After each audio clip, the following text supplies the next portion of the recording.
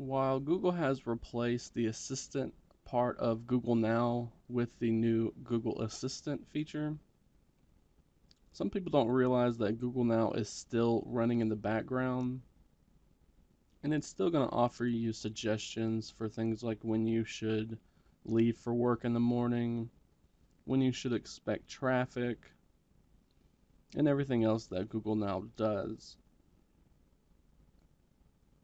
Something else that some people don't realize is that having Google Now running in the background can actually eat up a lot of battery life.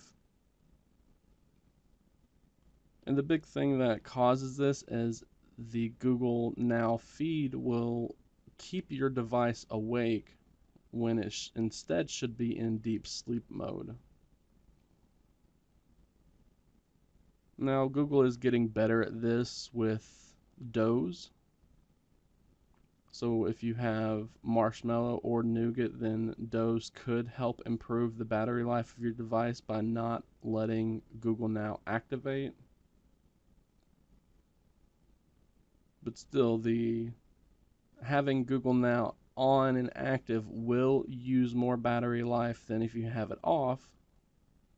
So today I wanted to show you how to disable the Google Now feed to save some battery life. So to start, you just need to launch the Google application, and you'll find that in the application drawer if you don't have it on your home screen. Then you want to tap on the three-dot menu at the top left and tap on Settings. And then from here we have a Your Feed section. This is a place that you can set a number of options for your feed for Google Now. But we just want to tap on the feed toggle at the top to turn it off. And you'll be asked if you also want to delete the feed preference for all of your other devices connected to the same Google account. I actually use Google Now on a different device, so I don't want to check that because I want to keep it active on my other device. I just want it off on this device, so I'll leave that unchecked and then tap on the turn off button.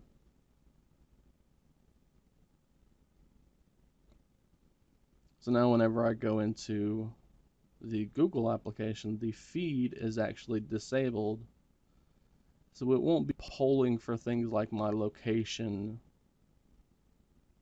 and my search history to offer up suggestions for articles.